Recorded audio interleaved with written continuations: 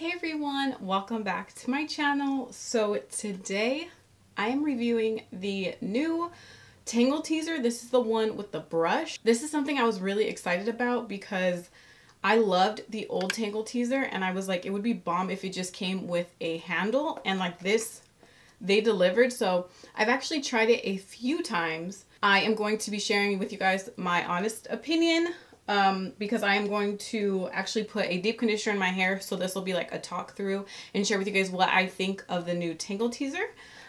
Just a disclaimer, I was not sent this. Your girl did not get on the PR list for Tangle Teezer because I know they recently did a campaign. So this is going to be my honest review. And you guys know I'm obsessed with the Flexi brush from Curl Keeper. So at the end of the video, I'm going to compare it to that one because that right now is my favorite detangler brush and the only thing I use to detangle my hair. So if you guys are curious and want to see my honest review, go ahead and stay tuned.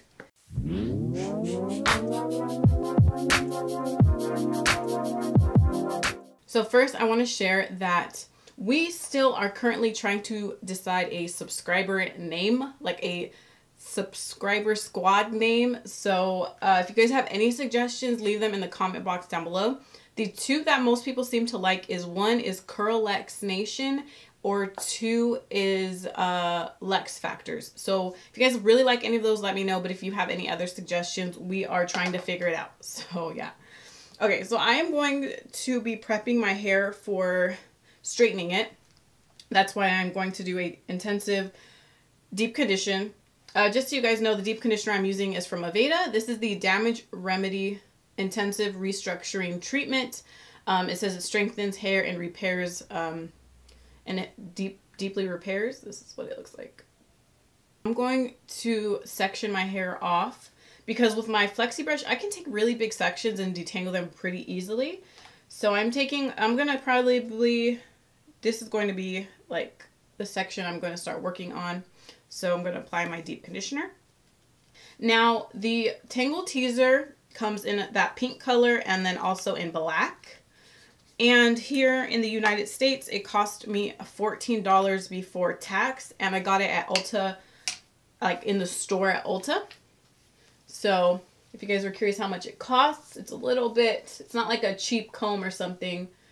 It's a little bit more expensive than just your normal detangling comb that you can get like at the drugstore. So I don't know if you guys can tell, but the bristles on here, like it's a little used. Like I said, I've used it a few. There's hair in here, but there are different size bristles in here, and they are pretty flexible. Like they're not stiff at all. And the tips of the teeth on here are rounded, so it's not going to damage or scrape up your scalp, which I really like. And it is like really lightweight, which is also what I like. And because there's like this little like lip here at the bottom, it helps from your hand from slipping all the way off so much. It gives you a little bit more of a grip, which I do like that. So I am just going to start at the ends like I normally do. This is how I normally work with when I'm detangling, and then I just go ahead and move a little bit upwards. So I haven't detangled my hair prior to this. This is just me washing my hair and then applying the deep conditioner. I haven't detangled it yet. So as you can see, it is working through the knots pretty well. And this is a big section of hair. But my hair, I will say my hair isn't too matted or anything. It's not too tangled up to begin with. But now, one thing that you guys can't see, I don't think, but I can feel is when, and this is the same thing with the flexi brush, when I get through knots that are really bad, it kind of like grazes over them. It doesn't immediately try to like detangle them. I don't know if you try to use a comb, like you can't get through, if you use a comb, you can't get through a knot if you have a knot, where this you can. And if you guys can tell, this section is pretty much done. All the way from my roots, all the way to the ends are all detangled.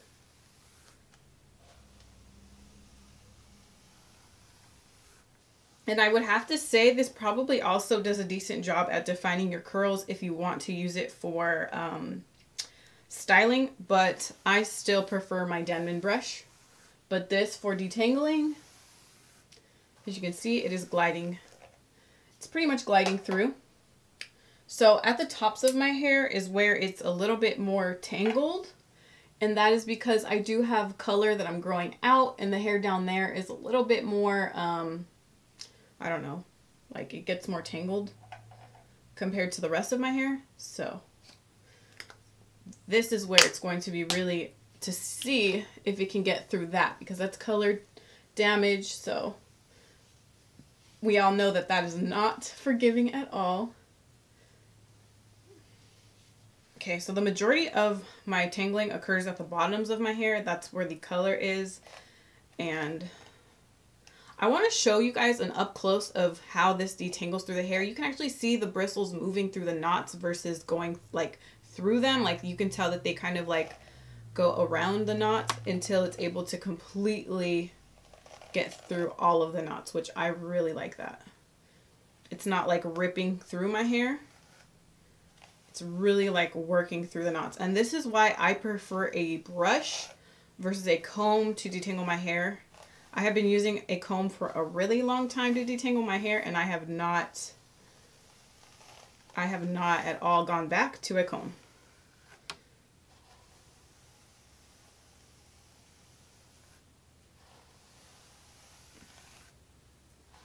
And as you guys can hear, it's not as loud as the old Tangle Teezers were. This one's a lot quieter. Now, just when I was reading the box that it was in, it says to only use this like for wet hair. So it doesn't recommend to use it for dry hair, but I have found that I've been able to use it on dry hair and it's fine. But it also says not to use it with heat. So if you were planning on using this while you're straightening your hair or something, it recommends that you do not do that. You only use it for like probably just like detangling and your regular like wash and goes and stuff, your everyday hairstyles, not straightening. So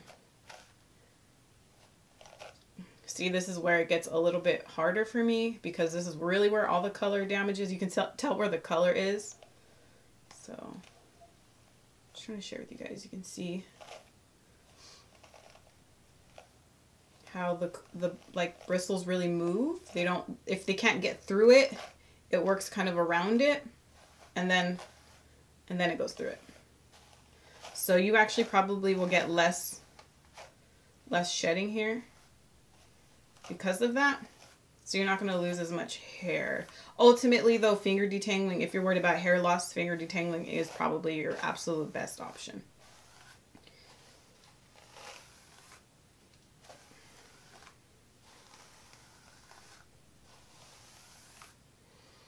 Now with me having longer hair, detangling probably is the most damaging thing that I do to my hair because I do not use heat. I don't diffuse my curls. I always air dry them. I really only straighten my hair about once or twice a year. So,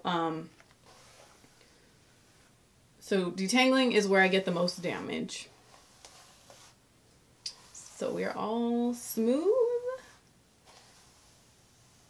and done.